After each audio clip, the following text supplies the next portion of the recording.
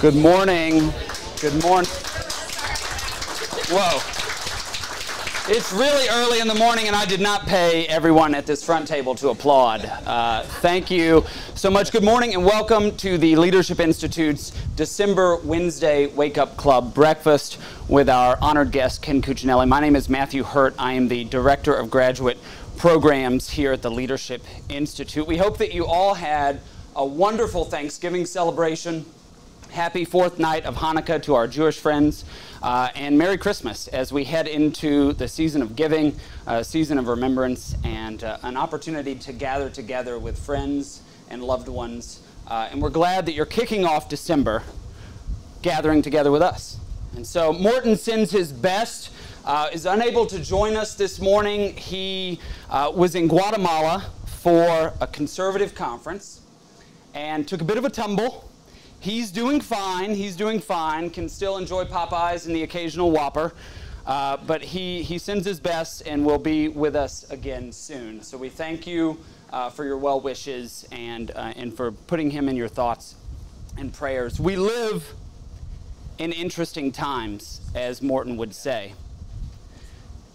NASA tells us there is an asteroid the size of the Eiffel Tower hurtling toward the Earth. But they say we shouldn't worry. It's on track to pass us by in late December. We should not worry because if it has other characteristics that the French have, it will surely surrender before entering Earth's orbit later this month. Additionally, I mean, look, if we have 3 more years of Joe Biden or an asteroid the size of the Eiffel Tower, I'll let you flip that coin and decide which one you want. I encourage you to live tweet this event, except for my off-color jokes. You can find us at Leadership Inst there on the screen, and the hashtag we use is WWCB. Engage with us on social media. In fact, I can't encourage you enough if you are on Facebook, Twitter, Telegram, Instagram, wherever it is. Share, like, repost the things that we produce and share with you. It is so important for conservatives to occupy that space. And what we've seen in Northern Virginia and across the country, when conservatives organize, they win elections and they win for our principles. In 2021, your Leadership Institute has already trained 8,892 conservatives at 366 separate programs. Since 1979, the Leadership Institute has trained 239,620 activists, students, and leaders, many of them serving in public policy and the media still today. You have before you LI's schedule for the upcoming months, including at least 10 training events in December, both here and online and across the country. Please take a moment to review these schools and consider attending one or sending a friend to a training. If you're watching online, visit our website at leadershipinstitute.org/training to see upcoming online and in-person trainings. And of course, we have an entire suite of on-demand trainings that you can take at your leisure. Now I'm going to introduce my good friend, David Blum. David is the Campus Reform Correspondent Intern here at the Leadership Institute. David hails from Marshalltown, Iowa, which I'm told is in the middle of that state, between Des Moines, Ames, and a handful of other towns, and is a senior at Bethlehem College and Seminary in Minnesota, where he majors in theology and letters. He worked for the Republican National Committee's 2016 Iowa Victory Campaign and served as a clerk to Iowa State Representative Dean Fisher. David, would you come up and provide the invocation and pledge? Good morning. Good morning. Please pray with me. Our Father and our God, I thank you for bringing everyone here today. Thank you for the food and the hands that prepared it. Thank you for giving us the opportunity to live in a country where we can gather freely, where we can gather to honor and worship you. I pray that you would bless each and every person here through the things we hear from Mr. Cuccinelli. And Lord, I pray that you would help us become more effective to love others through our service in the public policy process, and that we would learn how to win. and that we will remember our friends, family, and each other during the Christmas and Hanukkah season. We pray this in Jesus' name. Amen. Amen. Please join me in the pledge. I Pledge allegiance to the flag of the United States of America and to the republic for which it stands, one nation, under God, indivisible, with liberty and justice for all. Thank you. Thank you, David. I now turn it over to me for the programs report. In October of this year, Morton established a brand new role here at the Leadership Institute, the Director of Graduate Programs. In that capacity, I have the privilege of connecting LI's nearly 240,000 graduates with other trainings, resources, and tools to increase their effectiveness in their communities. To date, I've already spoken to dozens of prospective school board, congressional, and statewide candidates for office, conservative movement leaders, and other activists in communities across the country who are doing the hard work organizing in red towns, in blue counties, and in places in between. I see this role as the switchboard operator for the conservative movement, and I'm excited about the opportunity to increase the effectiveness of LI-trained activists. If you or someone you know has taken an LI training at any point in your career, feel free to reach out to me, and I will connect you with the resources to be even more effective. And just to give you an idea of the life cycle of a Leadership Institute trained activist. When I was 19 years old, I unsuccessfully ran for local office. I didn't know anything about running. After that unsuccessful bid, I took a youth leadership school in April of 2007 in Dayton, Tennessee. You may have heard of it.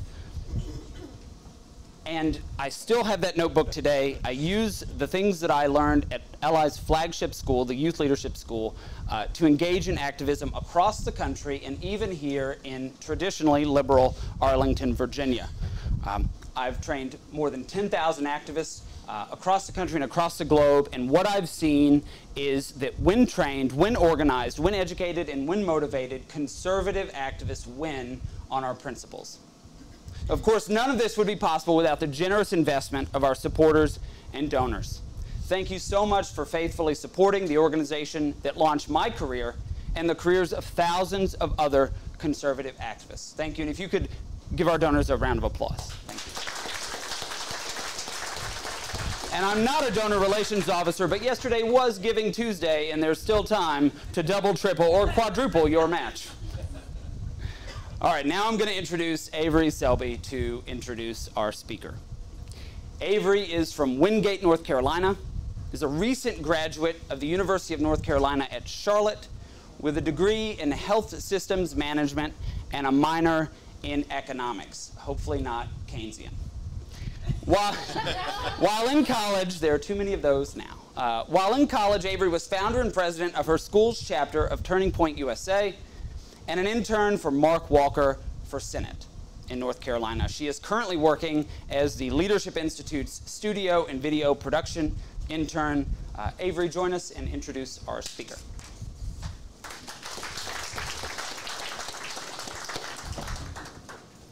Good morning. Morning. The Honorable Ken Cuccinelli is current director of the Regulatory Action Center at FreedomWorks. A longtime Virginian, Ken Cuccinelli graduated from Gonzaga College High School and went on to earn a BS in Mechanical Engineering from the University of Virginia, a JD degree from George Mason University School of Law, now the Antonin Scalia Law School, and an MA in International Commerce and Policy from George Mason University. In 2002, Cuccinelli entered and won the special election to fill the Virginia State Senate seat in the 37th District. He was re-elected in 2003 and went on to serve a third term in 2007. In 2009, he ran for and was elected as Virginia's Attorney General with 58% of the vote. As Attorney General, Cuccinelli actively defended the Commonwealth against federal government overreach. Such actions included filing the first lawsuit challenging the constitutionality of Obamacare, as well as successfully arguing against the EPA's creative definition of rainwater as pollution under the Clean Water Act. In 2013, Cuccinelli ran for governor of Virginia as the Republican nominee, but lost 47-45. Throughout his career, he has served on several state commissions, including the Virginia Alcohol Safety Action Project, the Commission on the Prevention of Human Trafficking, and the Virginia Supreme Court Commission on Mental Health in the justice system.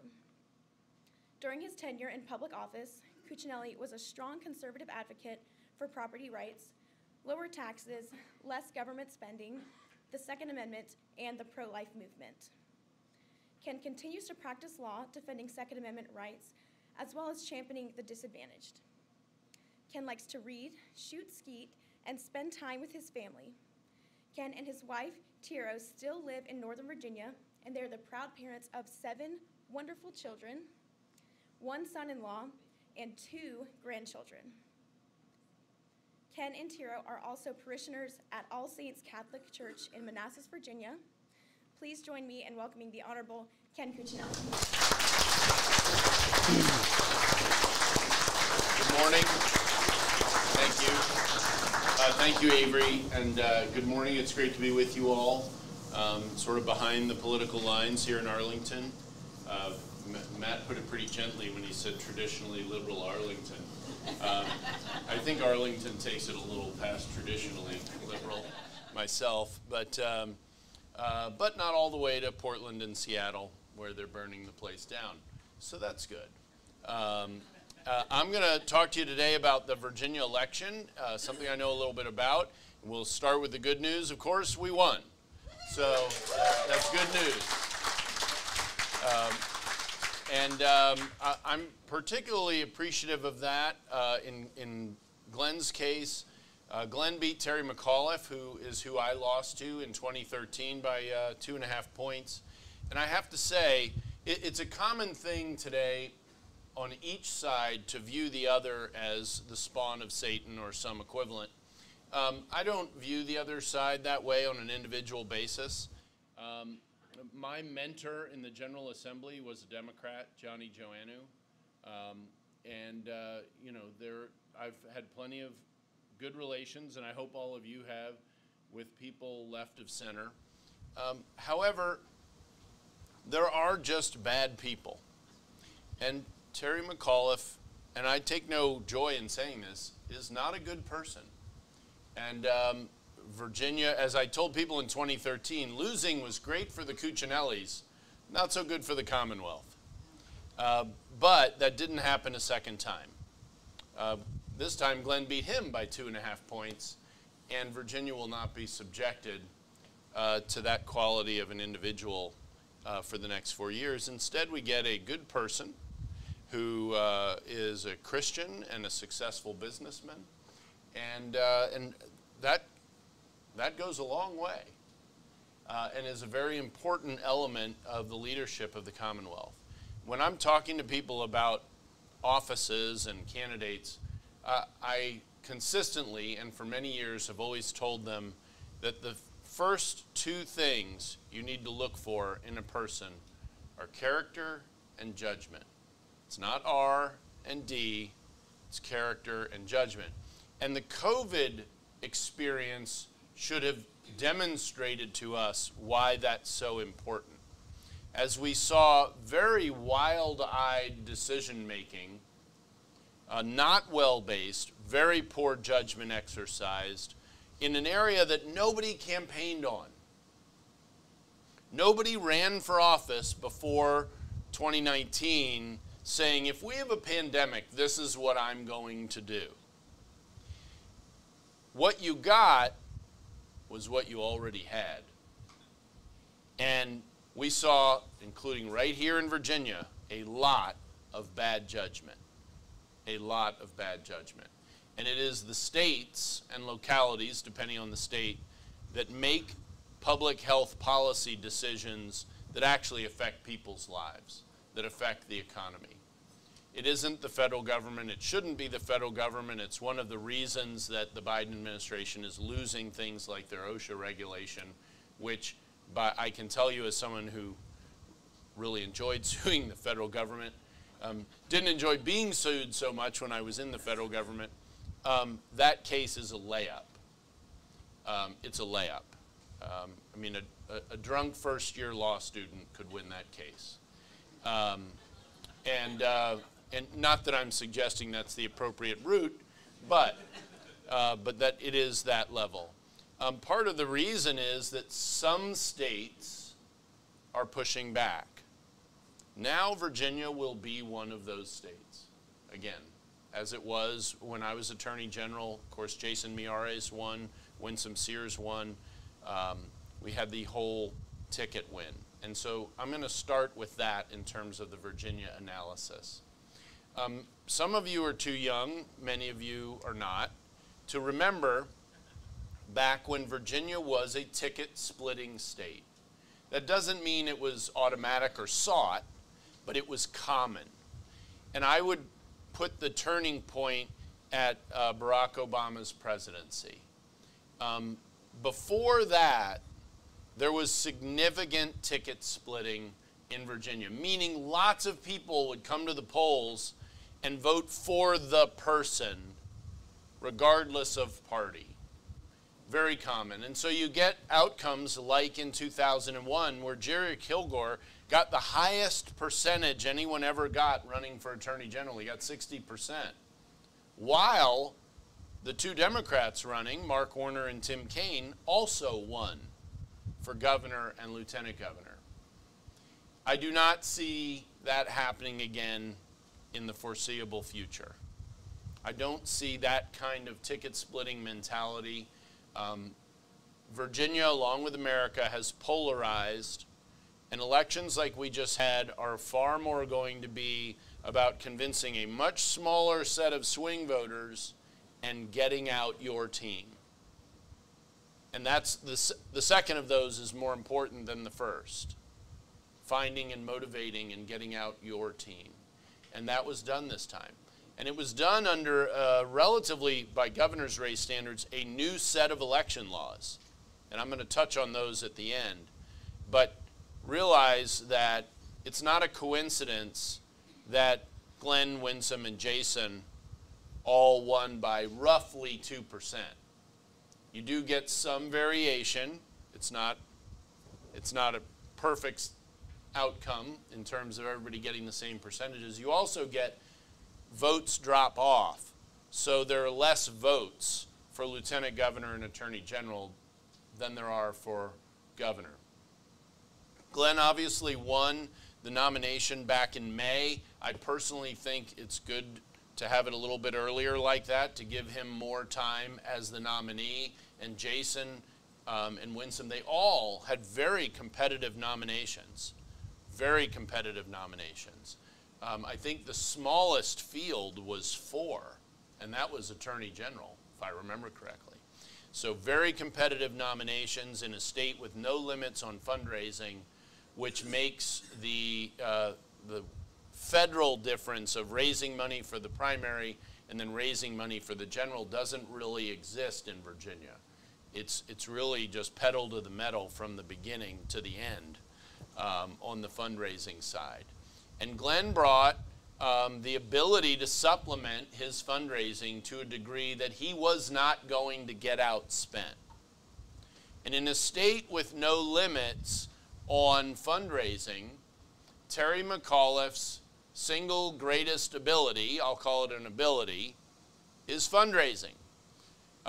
When I ran against him, I was outspent by $15 million, about 39 to 24.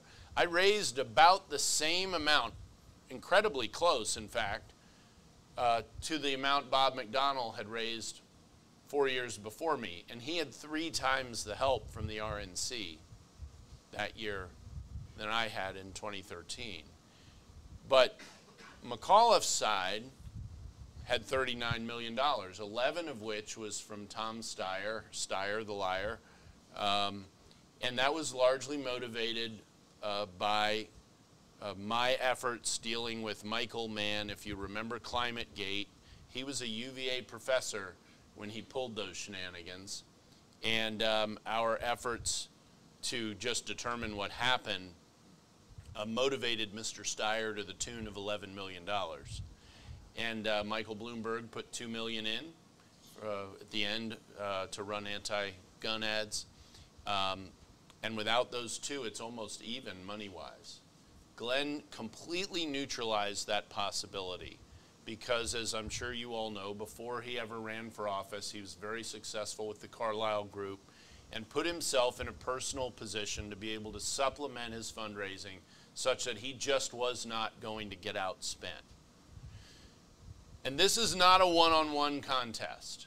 It's two-on-one. It's the Democrat and the media versus the Republican. I know I don't have to explain that to you, but it is very, very real.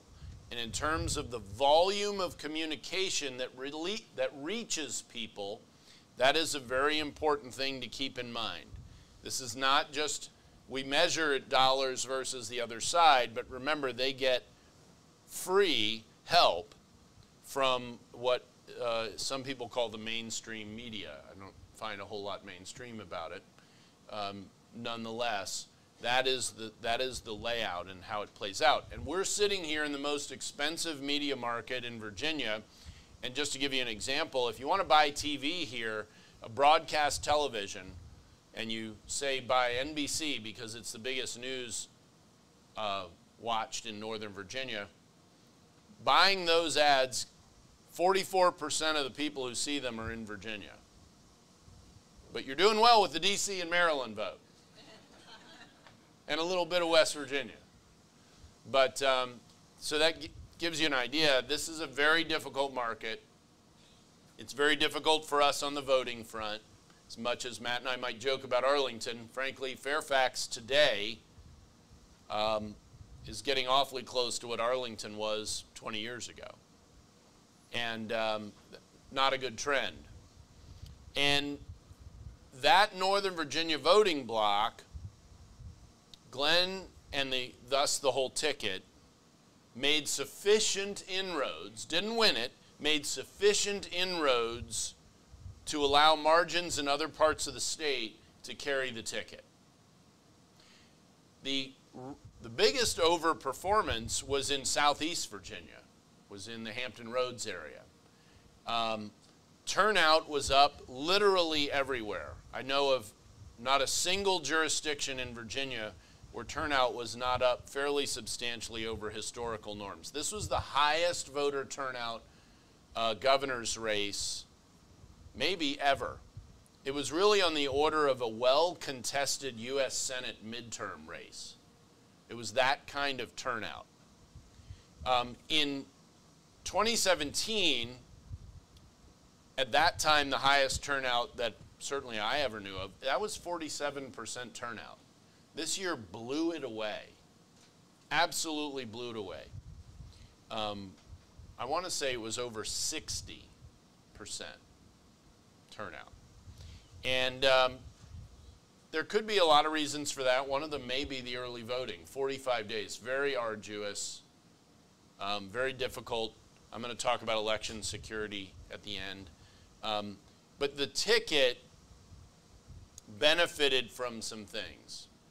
One, Loudoun County was the national epicenter, and still is, of the parental control CRT debate.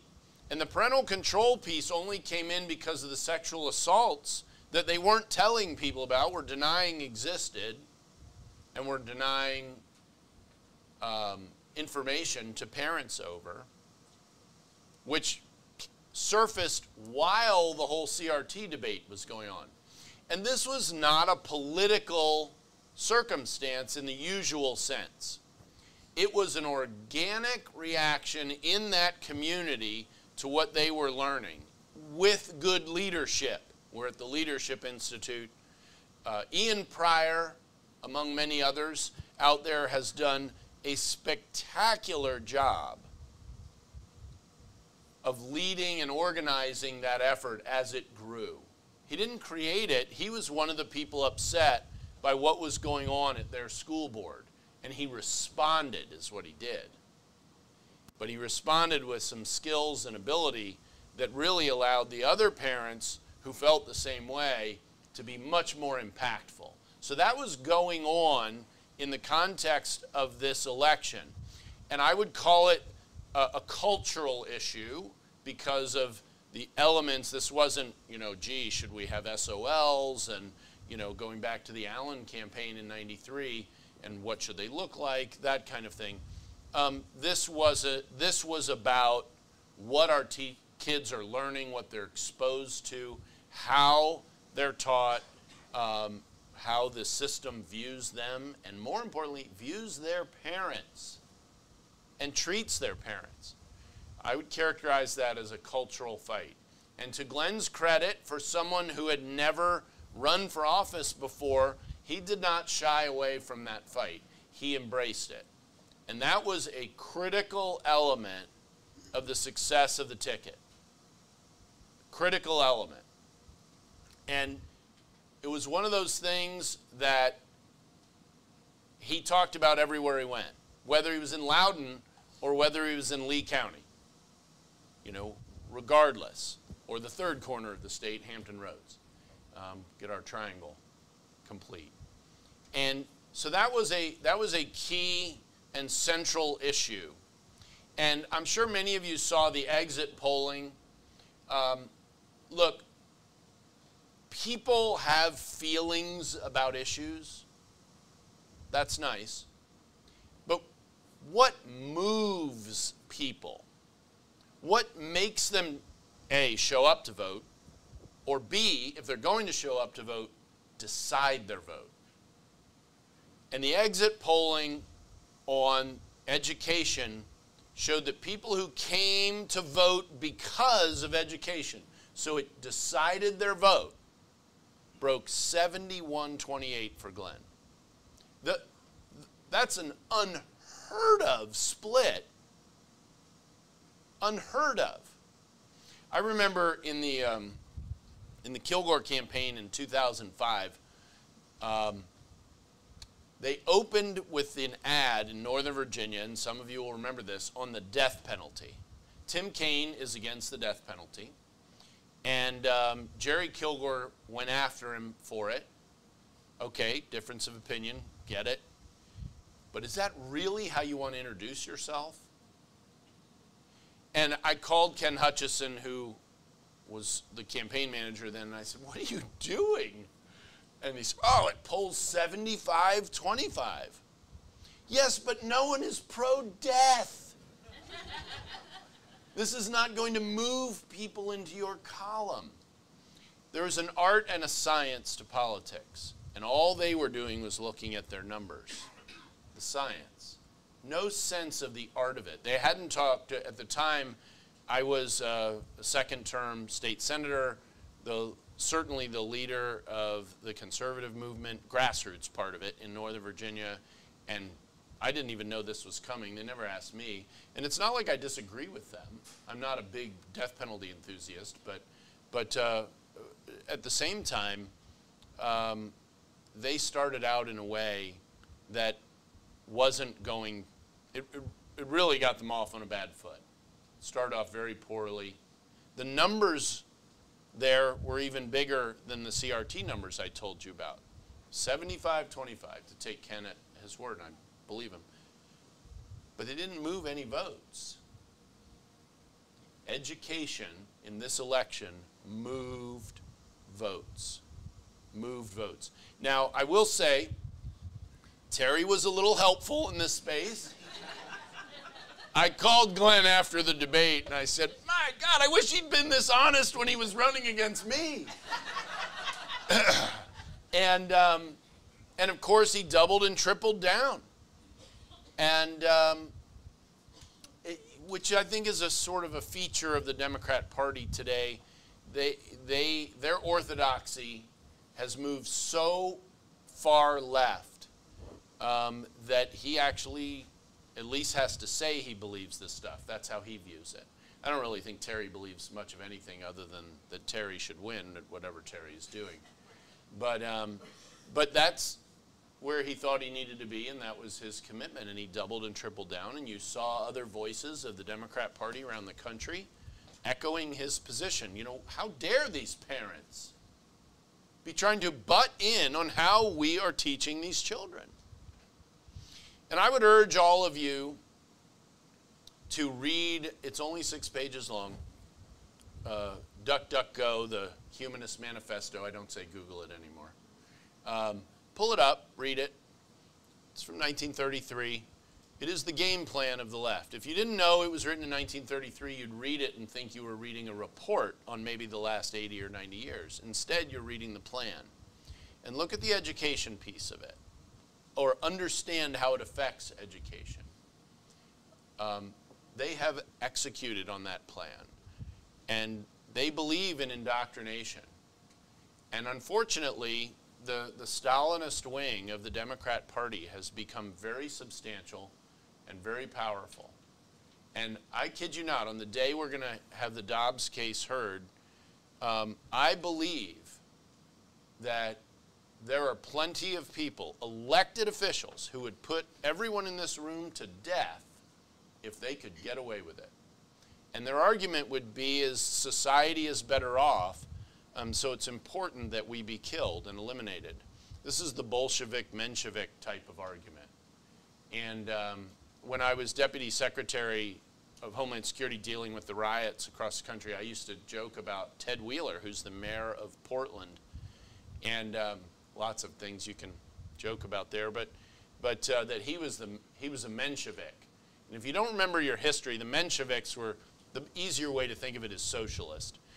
They and the Bolsheviks took over Russia 100 years ago, and the Bolsheviks were the minority, but much more vicious and violent, and killed them all off. Much like the French Revolution, similar occurrence. Well, this is a guy who would go out and talk to the crowds as if they were his friends. And they hated him too. And he had no idea. They declared a riot. That was very amusing because they were very resistant to saying anything was a riot. But that's the mentality. That's the mentality. And the division that Glenn and Winsome and Jason faced off against is that kind of a chasm. It has really become a much bigger difference left to right, and Virginia exemplified that this year. Much as 93 Virginia performance foretold 94, Contract with America, and in 09 our sweep, and 2010 the Tea Party. Virginia doesn't make those things happen, but we are the first sort of test point in the new political environment with a new president. Next year, as Virginia showed this year, is going to be a very good year for Republicans all across the country. And you all saw that the NRCC added the 10th district, Frank Wolf's old district, now Wexton in Northern Virginia, as a target district, along with the 7th, Dave Bratt's old district, and the 2nd in Southeast Virginia. We will see where the lines fall. That's going to affect the winnability of those races. But depending how big the wave is, we could have more than just those 3 races be competitive next year in Virginia. And the win by Glenn and Winsome and Jason has really brought more attention and will bring more support to those elections as well. So as challenging as things are for us statewide, we have some real winning opportunities next year. And also, while the existing Republicans in Congress are probably pretty safe in their districts, and will probably get safer with the line moves, though we'll see about the 5th. When you draw a tall, thin district, it's subject to a little more concern in the next line drawing than a compact district like, say, the 2nd in Southeast Virginia. And having Glenn in the governor's office is going to be a big deal in those races. It just is. It's very helpful to have the state leadership. It's very helpful to have the electoral boards, or at least the State Board of Elections, under Republican control. All of that comes with Glenn's win. All of that comes with Glenn's win. He spoke a great deal in the nomination phase, in particular, about election security. All the candidates really have to address that in Republican primaries. And now he's positioned to take some steps. But let's keep in mind the limitations. We won the House of Delegates, which was outstanding, but it's only 52-48. It's only 52-48. And the Senate is still 21-19 the other way. Even with all 19 Republicans sticking together, you still need a Democrat to come over to allow Winsome Sears the opportunity to break the tie. There were a lot of, she and I talked yesterday morning, there were a lot of ties in the last term. There were an unusual number, like 50 votes. Now, a legislator will vote 3,000 times in a session, but the lieutenant governor only votes in ties, and obviously that's not that common. But we will see what the Republicans in the House and what Governor Youngkin at that time will be able to do to garner some Democrat support. But at the same time, and people who've known me a long time know you don't hear this from me much, we are also going to have to temper our expectations given the Democrat Senate.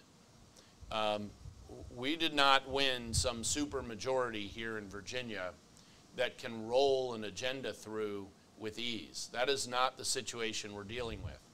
However, as Tommy Norment would tell you, the minority leader in the Senate, the single most important factor for winning the Virginia Senate in 2023, single most important factor, is winning the governor's office in 2021.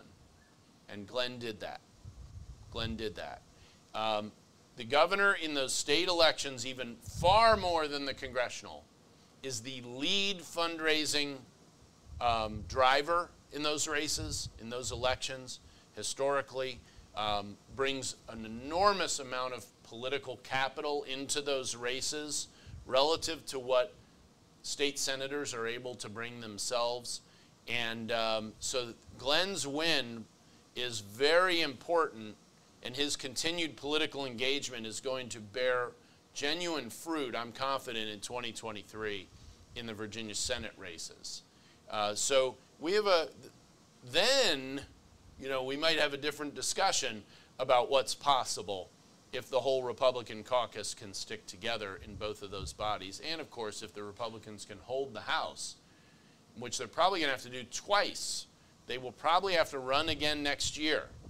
40 years ago, when we had lines drawn after 81, the courts made them run again in 82 and again in 83. So we have that to look forward to.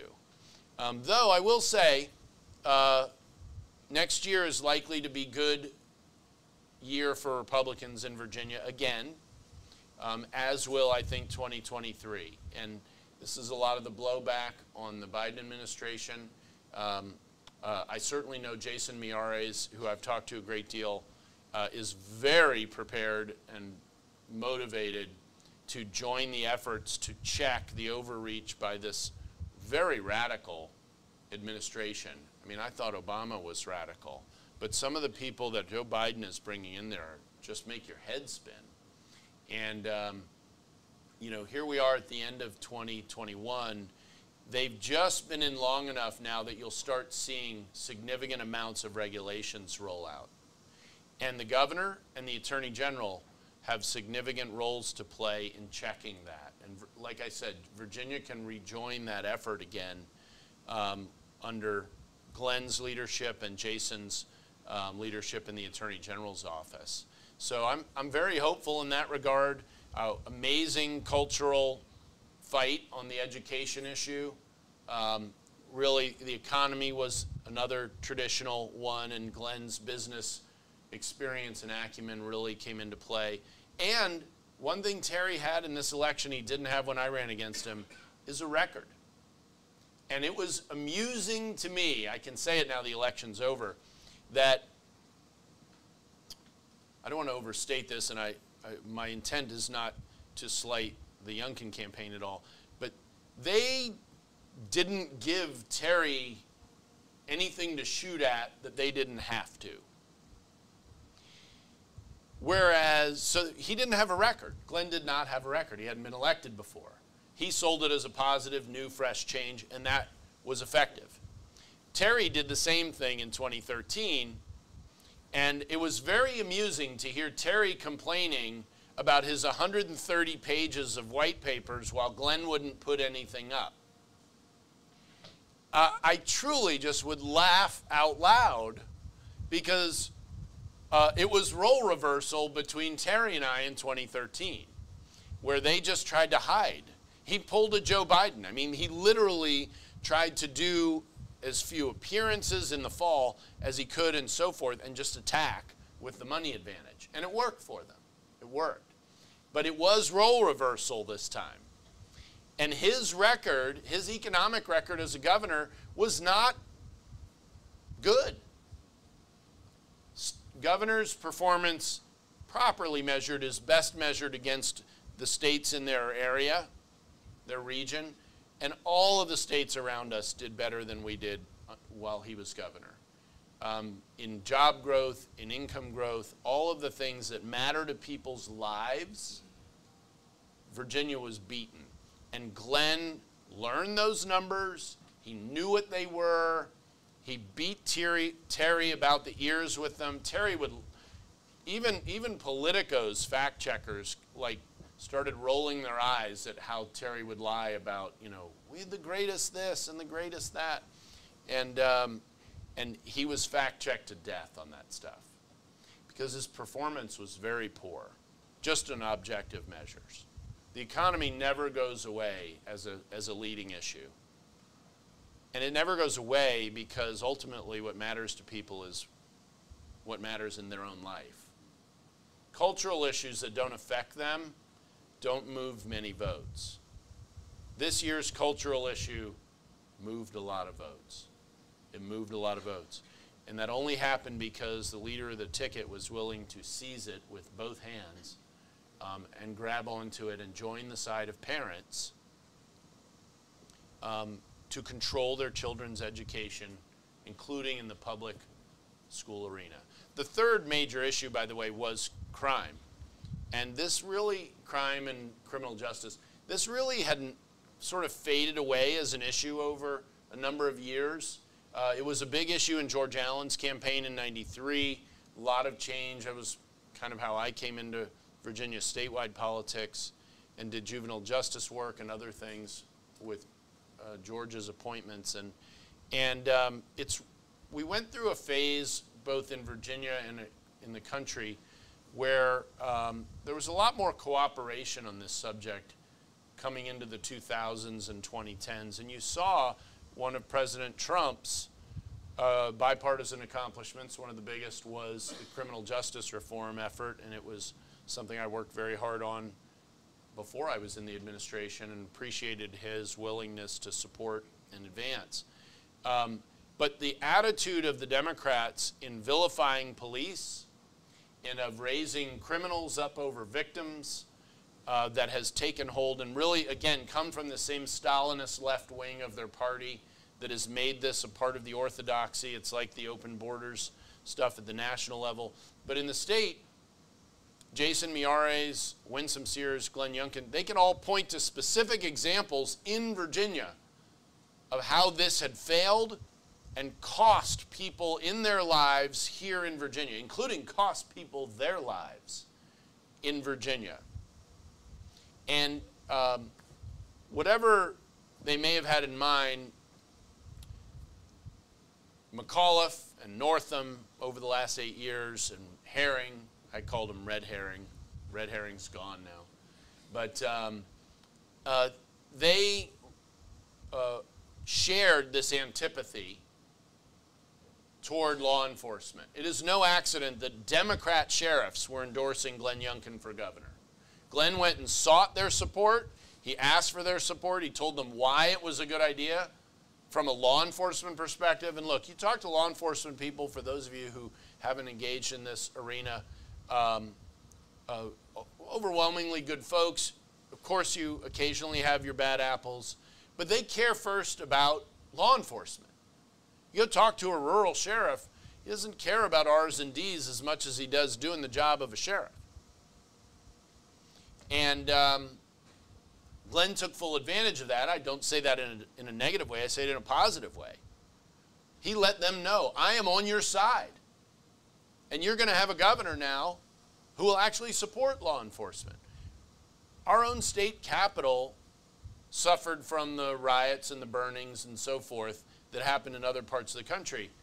And when mayors like LeVar Stoney won't do anything because they're siding with the criminals over the people who live there, the governor is supposed to step in, first with state police, and then if you need to, with National Guard. Well, Northam wouldn't do that because he was not on the people's side, he was on the criminal side.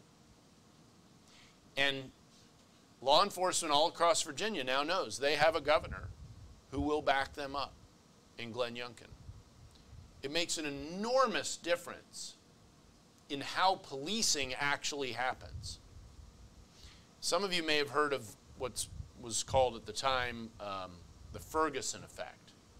And the Ferguson effect is the notion that police, who are the only people in this country, domestically, that we ask to put a gun on when they go to work with the possibility of using it, the only ones standing between us and evil. And that evil exists in every community. And that is a tough situation, can call for split-second decision-making that isn't always correct. And if you're a police officer and you believe that if you make a mistake, they're going to hang you out to dry, you're not going to put yourself in a position to make a mistake.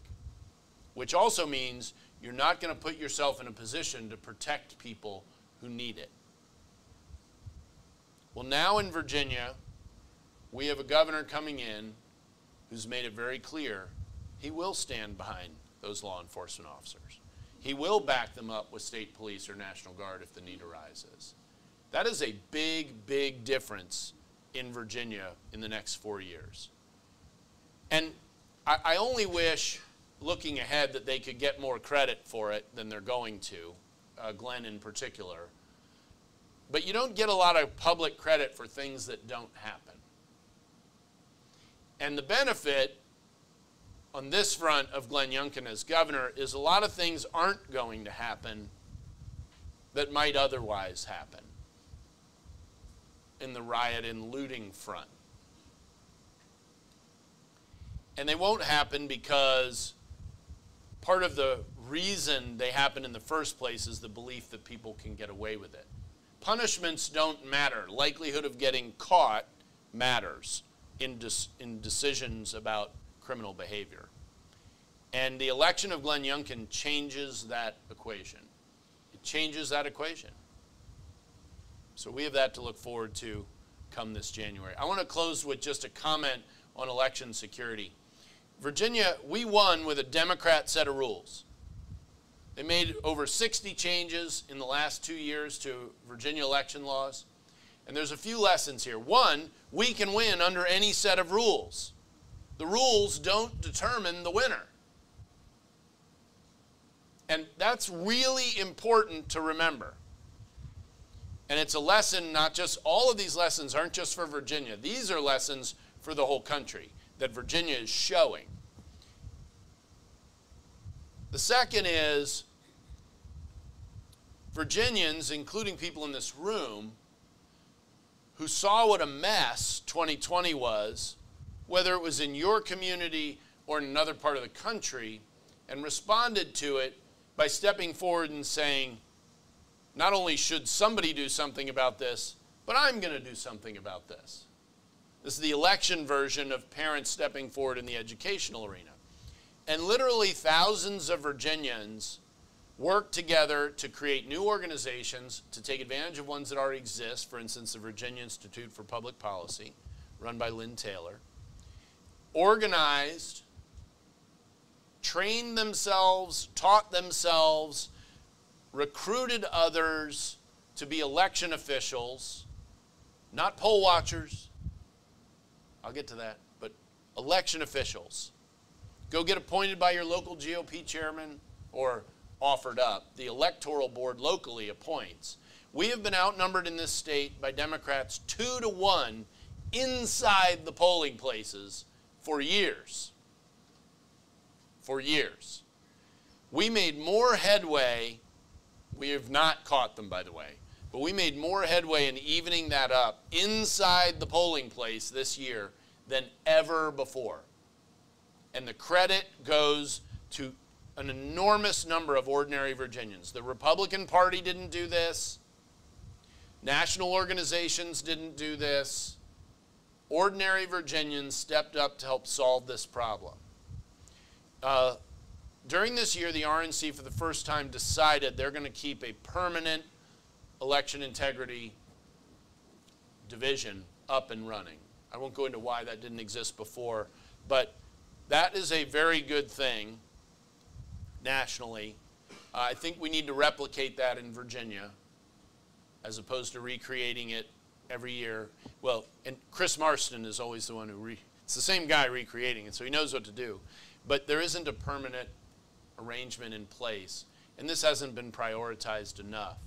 But it was prioritized enough this year to have elections that were clean enough to not have to worry about them affecting the outcome. There were problems like Fairfax breaking the law on accepting absentee ballot applications.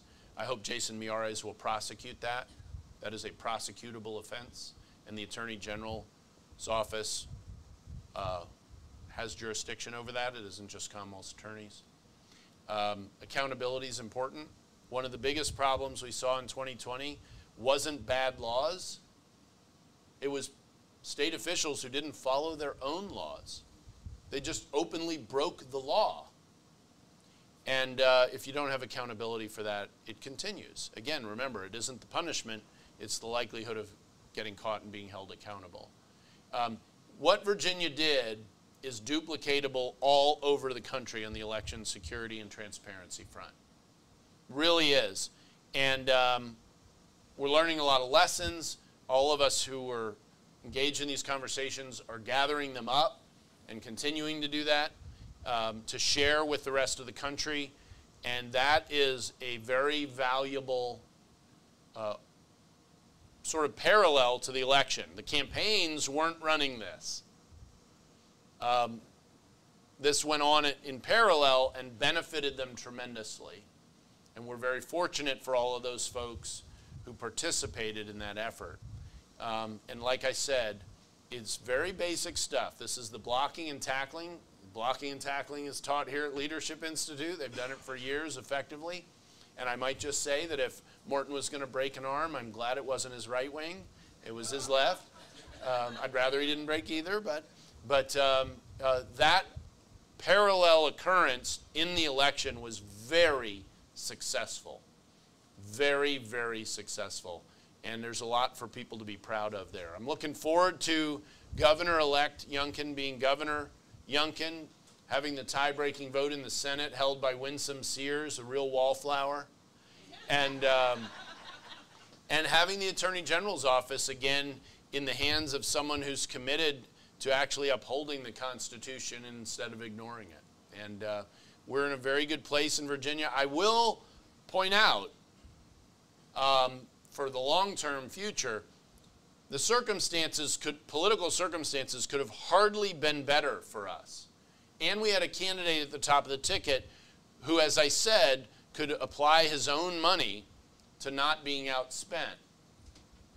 I mean, everything went our way. And we only won by 2.5 points. So we've really got to prove, and this is on Glenn and Winsome and Jason, prove the value of Republican leadership again by performance to be able to sustain the opportunity to win in the future. It's a sobering thought. When I was on the sweep in 2009, the first year of Obama, which I would compare to the first year of Biden, we were getting, Bob got 59, I got 58, Bill got 57% of the vote. That's a big difference. That's a big difference, and that's the move of Virginia, largely driven by the nation's capital and the federal spending. But be that as it may. So I'm longer than I intended to. I'm happy to take a couple of questions if you want me to, and I will be short on those. Yes, sir. Say it. I'll repeat it for the mic. Oh, you have a mic? I see movement like there's Mike. Okay, yeah, go ahead. Go ahead, I'll repeat it. So, one of the things we're told is, hey, we won the election, that's great, now is when the real work begins. I know a lot of people in this room are influencers to varying degrees, but for just regular citizens, what's the best thing that just your average run on the street can do in terms of being proactive, putting pressure on, supporting the new administration? So, personnel is policy, and who gets picked for various positions, Director of Public Health, nobody thought much about 4 years ago. Think about it now. Secretary of Education, those positions are going to have a great deal of impact on how the next 4 years goes in terms of politics and policy. For those who have the experience to participate, and whether it's this crowd or others, those people need to step forward. The pay you get in state government will not, is not to write home to mom about kind of a thing. It is service, because you're taking a hit in that regard. But there's a real opportunity here to make a lot of people's lives better. So the first step is the personnel choices, and advocating for people who are going to pursue the policies you feel strongly about. But the most important thing is the election. I mean, lobbying people to do things is much harder than electing people who are already committed. And we've done that part. We've done that part. And you all, I know everybody here played a role in that. So I think the best you can do, again, recognizing there's a Democrat Senate and a bare majority of Republicans in the House, is we do need to have somewhat tempered expectations, but hold all these candidates, including the House candidates who ran and won, to what they said they were going to do, to at least trying to do that, and holding up a mirror to them. People are not comfortable failing their own standard of measure. They really aren't. People say, oh, politicians, blasé, just they said it together. People are very uncomfortable. One of the admirable things about working for Donald Trump is the strongest argument you could make in a White House debate was, this is what you said on the campaign trail. And that's very much to his credit. And I'm hoping that in that respect, Glenn will be very similar. And I have no reason to think he won't be.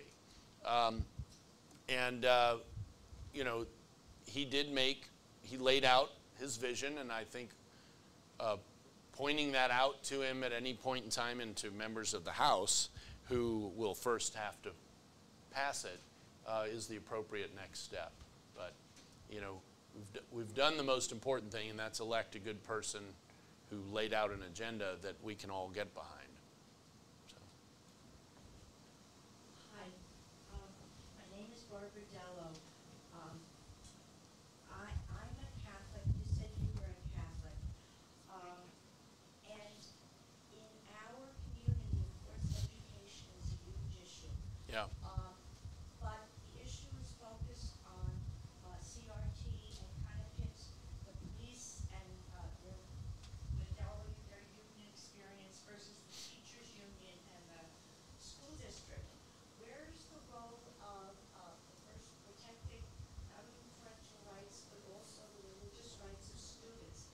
And the reason I say this is because I had a conversation with the superintendent, and he said that in our district we seek to teach our children to be free thinkers who look at every possibility in the world and make decisions based on their own opinions and reasoning, which is inconsistent with an idea of a higher authority and right and wrong, and even listening to your parents.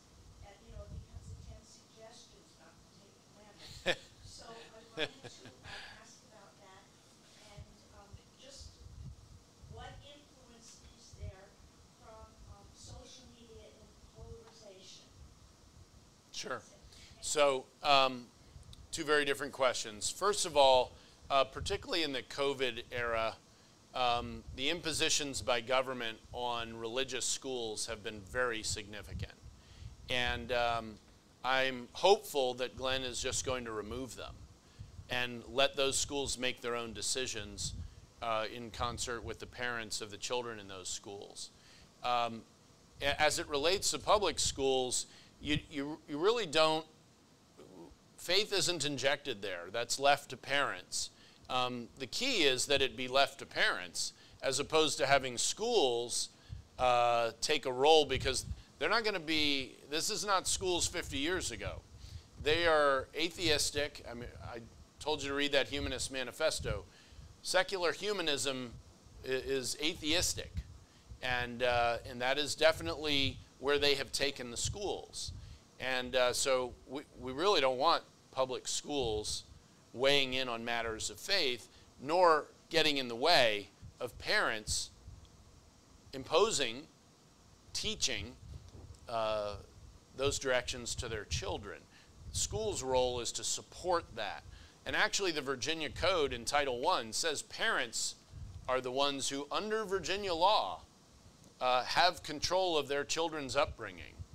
And it's an aspirational code section. Nonetheless, it's important. And a lot of our school boards seem to have forgotten it. And again, it was central to Glenn's race, and he seized on that. With respect to your social media question, no question social media is playing a major role in the polarization. They actively attempt to polarize. That is part of their business model. There are documentaries out there now about people who started many of these companies who won't let their children anywhere near it. And they'll describe for you what's going on. They're literally trying to find ways to ping you, to not irritate you in an angry sense per se, though they don't mind making you angry. It's to irritate you to act, to interact with their product. And they find that the most effective way to do that also, not coincidentally, ends up in great polarization. So it's literally designed into their products now. And that isn't going to change until some outside force comes in and really fights it. And it's one of those areas, by the way, that there could be left-right cooperation in breaking down some of these companies and just their massive influence that they have in society today. You want to tell me how many more? One more. Okay. Yes, sir. Let's go with the young one. Yep. Hi. Thanks for coming out. My pleasure. As a local first responder, some of us are suffering from local vaccine mandates. Yep. Wondering if you had an opinion on what Glenn's able to do, or what he should do, or what's even allowable by Virginia law for the governor to take charge of that. So, first of all, thank you for your work. And it's amazing how people who a year ago were hailed as heroes are now being castigated by the same folks who wanted their picture taken with them last year. And that probably puts it at about the depth of meaning last year. And I do have very strong feelings about this, and believe that first of all, the federal government has no role in making these decisions. These are what are called police powers. That doesn't mean cop, deputy, police. That means police power in a constitutional sense are things like public health, zoning, local response mechanisms. Those have always been the control of the state, and they're part of the constitutional structure as such. It's part of how the federal government is restrained constitutionally, is by not having those powers. So if you think through the coronavirus pandemic, the federal government, we did a lot of things. We were responsible for travel in and out of the country and domestically, but decisions about what was going to happen in your community were made by state and local governments, and it's supposed to be that way. As the governor, Glenn has an awful lot of influence over what those decisions are. Not absolute control, but there's no question that if they put their mind to it in the next administration, they could undo those mandates, both in schools, for, say, masking of children for now. Some of them will gladly jump into vaccine mandates if they can. and also for the economy more generally, and for government employees. And of course, in the first responder arena, you also have volunteer companies of firefighters who actually make their own decisions, unless they're constrained by government funding, which is the string that government often usually pulls. What we all call mandates, for instance, at the federal level, aren't actually mandates. There are virtually no federal mandates. What there are is federal spending that come with all the strings attached. And it's just no one even considers not taking the funding, though we should, and when the federal government goes bankrupt, we'll all have that opportunity in spades. But as a simple matter of freedom versus the seriousness, this is not some asymptomatic form of Ebola running around. We know, especially for children, it is less dangerous than the flu. For children. Honestly, I was one of the first members of the coronavirus task force appointed by President Trump. And if we knew then what we knew today, we'd probably have had chickenpox parties over this. And the Omicron variant, I'm watching it very closely, may actually be the mildest version yet. We may all want to go get the Omicron variant. You laugh, but I'm not kidding. Now, there are people who shouldn't do that, but for people who don't have secondary health conditions, that may be the thing for us to do. And you do that by your choice.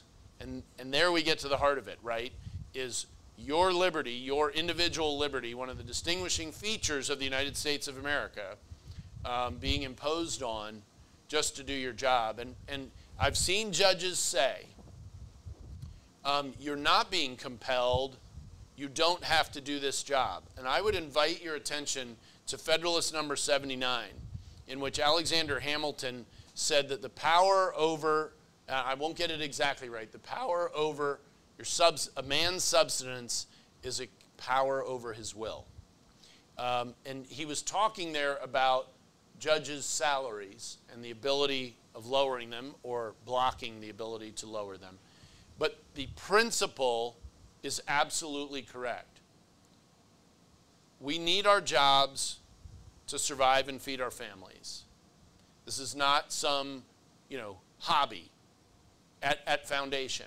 When we talk about life, liberty, and the pursuit of happiness, the foundation in the real world is work. It's work. It's the ability to be employed and the freedom to be employed. And on a technical basis, the government can make some impositions, but this goes way, way, way too far.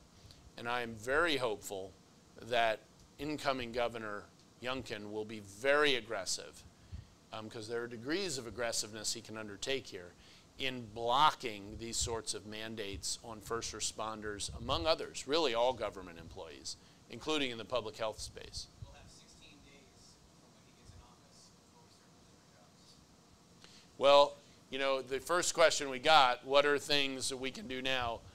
Letting his whole transition team know that, this isn't something you can start contemplating on day one. It's something you already got to know what you're going to do on day one. We have a letter draft.